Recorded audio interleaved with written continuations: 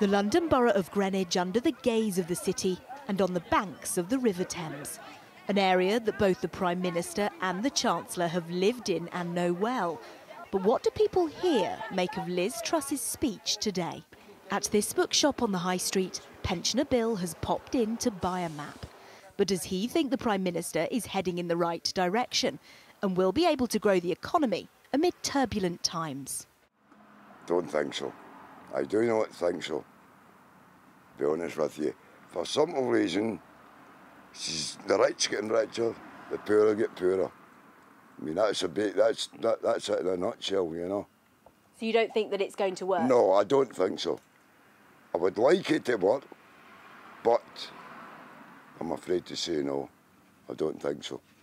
Also browsing the bookshelves, mum and daughter Monica and Doreen. I'm actually furious that she has the audacity to say that she's doing it for the benefit of the country. She's not. She's doing it for the few. I said I pity the person who take over from the previous, because the place is in a state and it's getting worse and worse.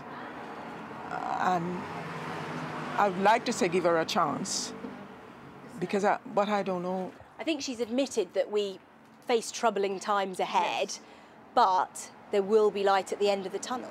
But that's what all the Prime Minister, Boris said that there will be troubling times. But the troubling times come with the Conservative. Down the road at the local chippy, over lunch, trainee solicitor Diana Marsh told us the contents of the speech are hard to digest. I think the Tories just cannot be relied on to get us out of this recession when they all just gun to get the people, their mates, better tax cuts, more money into their bank accounts, and this whole trickle-down economy that they've got going on is just not working. So from the chip shop to the bookshop, it seems the people of Greenwich have yet to share the Prime Minister's vision for the country, questioning whether or not her plans will benefit us all. Catherine Nash, 5 News, Greenwich.